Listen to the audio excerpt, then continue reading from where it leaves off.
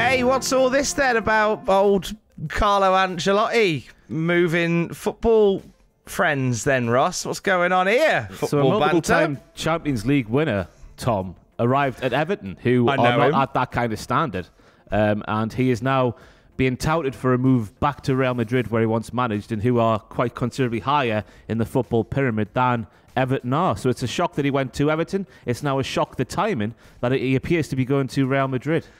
Is it just a case that he doesn't look like living in the northwest of England? Has he just not got on? Honestly, Tom, the difference between Liverpool and Madrid in terms of climate, in terms of quality of living, in terms of everything, it's got to be the same.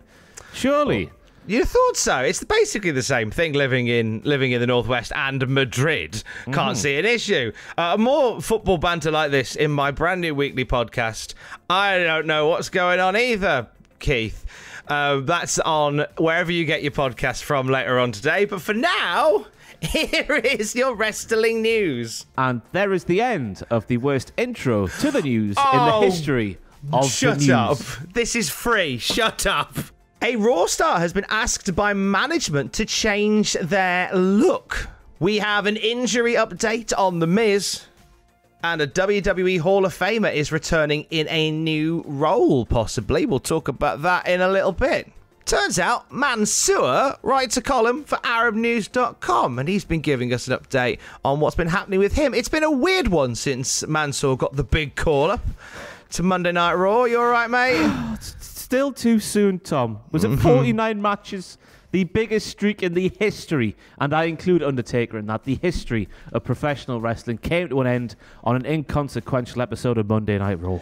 They just they dropped a you-know-what with that, because they could have had some fun with that. They could have riffed off the fact that Mansoor, the Saudi Arabian Goldberg, remains undefeated.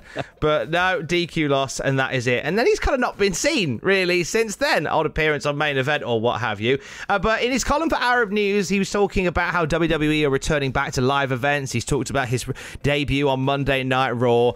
And he says in this article as well, we are working on my image, new music, new logos, etc. Because now I have been introduced, it is important to establish my character on the show. To do all of that on a huge stage as Raw is a little intimidating, but very exciting. So we're getting a new look Mansoor by the looks of things. Interesting for me, Tom, because it's clear that whoever puts on the shows in Saudi Arabia is a massive fan of Mansoor just because they come from that part of the world. So, if WWE change up Mansoor's look drastically, will that annoy the people who put on the shows in Saudi Arabia? Or possibly, could we have a dual gimmick for Mansoor? In America, he has one gimmick in a mask. Then he goes back home to Saudi Arabia. He takes off the mask and hey, it's the hometown hero. It's the reverse Mr. America. I am a Saudi Arabian. Yes, I'm fine with that. We'll keep tabs on what Mansoor's up to. New look for him coming very, very soon, and possibly another DQ loss to Sheamus. Oh. Yay. Update for you on The Miz suffering quite the injury at WrestleMania Backlash in that match involving zombies. It was an ACL, wasn't it? His ACL was torn during that in the one. process of being eaten alive by zombies, one of the zombies obviously went a bit too deep, didn't just take the flesh, took the muscles and the tendons as well, and ripped off that there ACL. Oh, well, something. The ACL been eaten by Scotty 2 Zombie, apparently.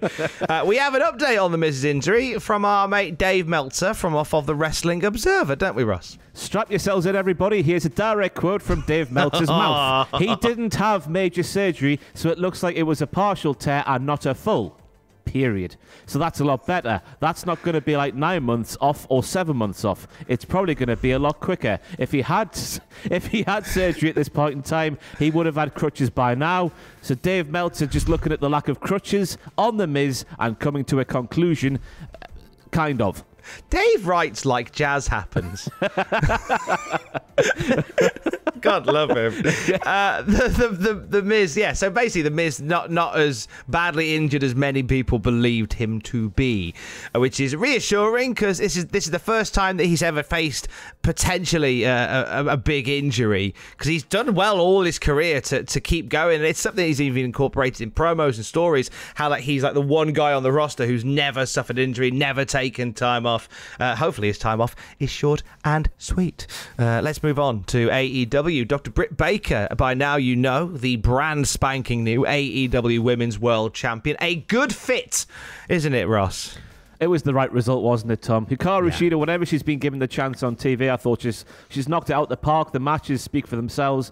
But now just the sort of the gimmick change that Britt Baker's got, well, I say the gimmick change, the sort of character shift is more appropriate, I guess, that she's gone through over the past year.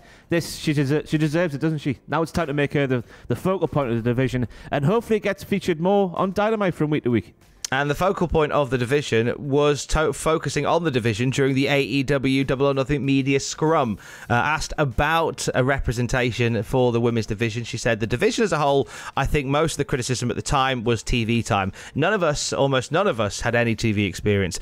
We were all learning and growing together as a division in front of your eyes. And I think that's a kind of a bit of our charm and why people are jumping on the bandwagon now, because it's like, oh man, I remember when Britt Baker couldn't hold a microphone, and now look at her. So I think that's why a lot of people are along for the ride. I think there is something to that, but I think the issue was that they needed more depth to the women's division, and storylines didn't just involve the women's championship. You needed stuff underneath it that, in the same way that the men's divisions have storylines which aren't based around titles, why not the women's division as well?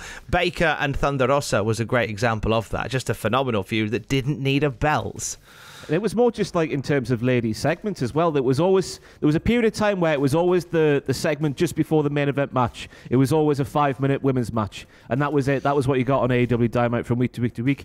Obviously, the timings in live TV production, that has got to be one hell of a skill. That has got to be learned double quick in sort of where AEW find themselves today. So I can see where she's coming from that point of view. But to remedy that, why couldn't we see sort of pre-recorded stuff that was chopped down into a certain time slot and then put into the show? So hopefully we just see more. I just think that's what we need, isn't it, from the women's division in AEW? It's just more TV time somehow. Because they've got so much TV now. Like, you see a lot of women's matches featured on Dark and Dark Elevation, but I think the push is, well, hang on, why aren't some of these on Dynamite now? Why aren't we getting these moved over to Dynamite? We'll see. Now Britt Baker's there, you've got a really strong focal point. And again, not a disrespect to Hikaru Shida. Whenever she was on TV, top quality stuff, but I think with Britt Baker, there's certainly a more organic lead role there in Britt Baker as the champion, so I'm for that. Shida actually commented on Twitter not long ago about an incident that took place just before Double or Nothing involving Willie Urbina, the now former AEW Spanish announcer. There was some racial comments made by Willie Urbina of an inappropriate nature during the commentary, during the break of Dynamite. The live mic was still on and caught them. This led to Urbina being released from his duties. Shida comments on this saying, I didn't want to talk about this before my big day.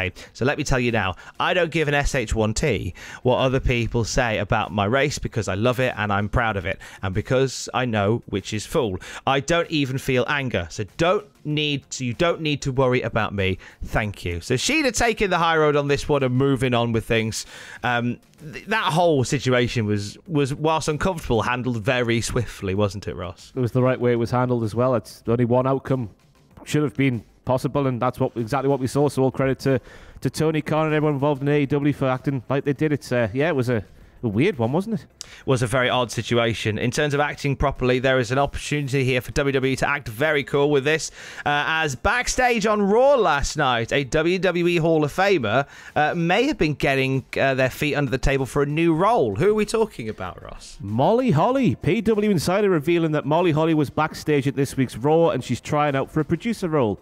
And I tell you what, in this world, Tom, there's some people who need an arm around them. There's some people who need to be berated and shouted at. I'm one of those people who needs the arm around. And Molly Holly is exactly the kind of producer I'm speaking like I know her. I don't know her from anybody else. But she seems like the nicest human being in the world, and somebody who, if you are a wrestler and maybe you don't have a match that Vince McMahon or somebody doesn't like, she's the exact kind of person, I presume, I would want with an arm around me going, Ross, it's going to be fine. Here's what you could have done better in the nicest way possible. Some people do well with a carrot, some do well with a stick. You're a carrot guy, aren't you? I love a carrot. I think we're both. I love a carrot, mate.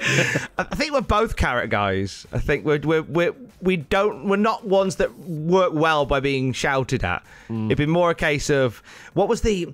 I was always taught and I've learned it to the point where I had it done to me, and now I do it to others when I do coaching. The poo sandwich routine from coaching. So it's and here's a little tip if you're a coach. So what you do is you say something really nice about what they've done. You then say the problem. But then you end on something nice. But the poo, I presume, has to be laid on in a nice fashion. You can't just get a fistful of poo and just smack it in the middle of the bread, can you? It needs to be delicately spread with a knife. So it would be like, if Adam was to do one on this, he'd come to me and go, "Hey Tom, really great that you covered news today. Thank you so much for coming and doing the news stuff. Really great. I didn't think the intro was very good. The podcast thing didn't land. Didn't make much sense. But you know what? Everything else I've got no problem with. That's poo sandwich. That's poo sandwich criticism there for you. If you've ever been spoken to like that by a boss, you've had a poo sandwich." Some top tips from Tom's coaching. There's a podcast about... No, there isn't. There definitely isn't. I'm too busy doing the football one. More news later. Oh, actually, I want to drop this in a little plug for, because, Ross, you shared this over the weekend. You know that wild powerbomb that happened at the wrestling that went everywhere? Mm-hmm. The one where they get where we see somebody get powerbombed off a ring apron and through tape through wooden blocks on the floor, wooden boards on the floor. Yes. Well, it was a match between MV Young and Harlow O'Hara, and very late last night I had a lovely chat on the phone with Harlow O'Hara. She was the one that took that move. She's alive? She's very much alive. And you know what? The story behind that move is actually really incredible. Like, there's a story of redemption and comeback from that, and you can hear the planning of that move, how they reacted to the reception, and some of the people that reached out when that move went down and went viral. That's on the news podcast right now. Harlow O'Hara was a genuine joy to chat to, and you can hear it on the podcast feed right now. There's a little cheap plug. I'll drop that in. So without spoiling too much, did that all go to plan or did it go wrong? It very much went to plan. Wow. In every sense of the word, it very much went to plan. A lot of people think that it was something that hit badly. Not at all. It all went as it was meant to go, and a little bit better, actually. Wrestlers are so weird, aren't they? Imagine just going, "I want to do this willingly. I want you to pick me up and slam me off the apron through a wooden table onto a wooden floor." Yeah, that's what exactly. That's the real conversation. Real conversation. Anything you want to cheaply plug while we're here? I've just booked a straight to hell with someone you know quite well, Ace Trainer Liam. I'll be doing a one with him on Thursday. I'm sure it's going to go 2 hours and 4,800 million minutes, like yours did. The Desert Island Grabs you did on the podcast feed. So yeah, shooting that on Thursday, and I guess that's it. I've got a new video series coming out the weekend. That's all the plugs done, I think. Ooh, spicy. YouTube.com/Cultaholic, i.e. where you are now. Stay here. Stay safe. Have a good day.